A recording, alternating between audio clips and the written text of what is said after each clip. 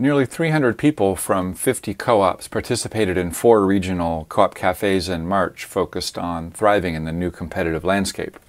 We use powerful questions to advance the thinking, build shared understanding, and create alignment among participants at the cafes, at individual co-ops, and among co-ops both regionally and nationally. One question was, imagine that we're heading off on a journey into a future that includes cooperatives thriving in a competitive marketplace. On our journey, what should we take? What should we leave behind? And what's one thing we should do right away to get ready? Participants distill the conversations they've been having down to just a few words. Here's a sampling.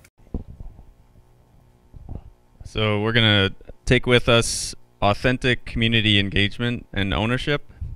It's community connection, education, and touch the hearts of our customers. Staff, local farmers, member loyalty. Our listening skills and focus on good process like today.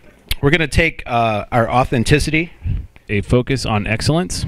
We are taking with us a dedication to our cooperative identity and authenticity. The idea that we are really good grocers. Our values, our business model, and our story.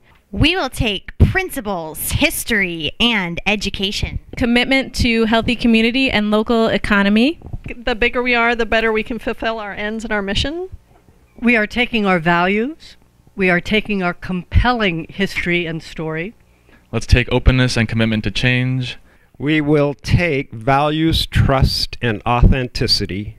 And we want to take the commitment to all of our communities. Professionalism. Commitment to the highest level of professionalism for running a grocery store, a cooperative grocery store. We're going to take operational experience in governance innovation.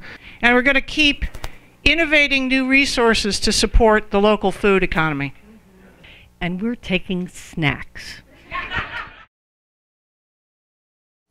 Something we are leaving behind is snobbiness and sloppiness. Exclusively catering to the core. The frump. We're going to leave behind grandiosity, superiority, and self-righteousness. A culture of exclusivity and our fear. Moral superiority and cynicism about growth. Closed-mindedness and judgmentalism. Preconceptions about co-ops. We are leaving the grungy 70s.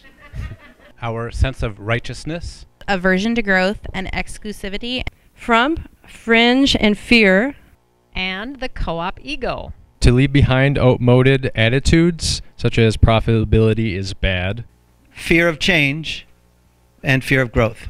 We're going to leave the phrase, we've always done it that way. We're going to leave behind the same old. We're leaving behind fear. Resistance to scale, or stated otherwise, size doesn't matter.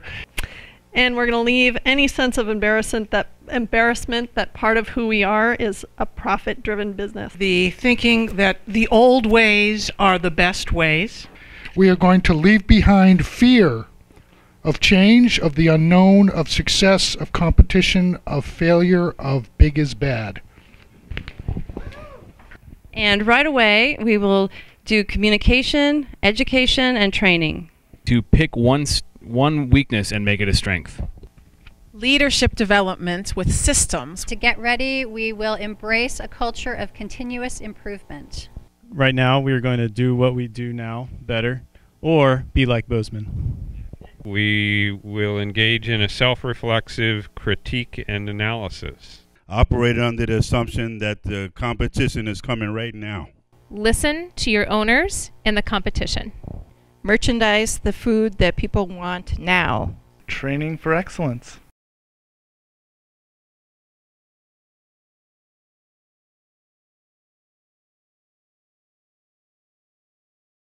We're going to take with us the CDS Consulting Co-op.